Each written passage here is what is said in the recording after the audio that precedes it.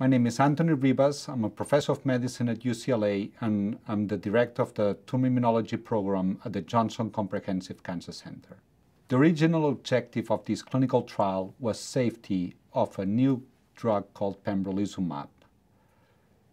As the study was conducted, the objective changed to assessing early evidence of anti-tumor activity.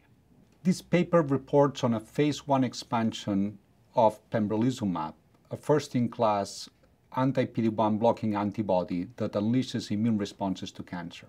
This clinical trial started as a cohort of patients with metastatic melanoma being treated with Pembrolizumab at a certain dosing regimen of 10 mg per kilogram every 2 weeks.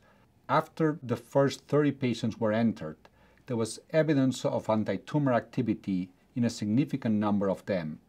So the study was expanded to up to 655 patients to better assess the dosing regimen and anti-tumor activity. In this clinical trial, Pembrolizumab had an objective response rate of 33%. This is in all patients entered in the study, which tested 3 dosing regimens of Pembrolizumab. There was no difference in the dosing regimens.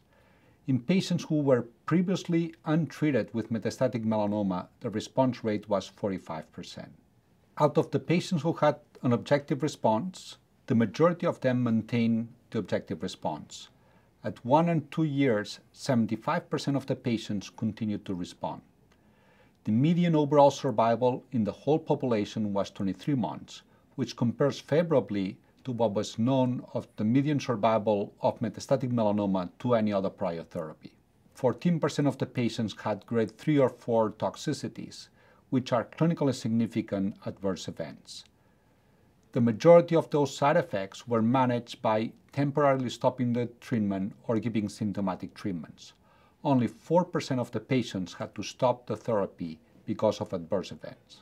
This clinical trial led to the approval of Pembrolizumab based on a breakthrough status designation by the Food and Drug Administration. The first approval was in patients who had previously progressed on prior therapies, including ipilimumab, and afterwards it was expanded to patients with metastatic melanoma with any prior therapy. After this phase 1 expansion trial, the next steps were a phase 2 and a phase 3 clinical trials. These clinical trials have already been conducted and have led to the approval of Pembrolizumab across the world for patients with metastatic melanoma.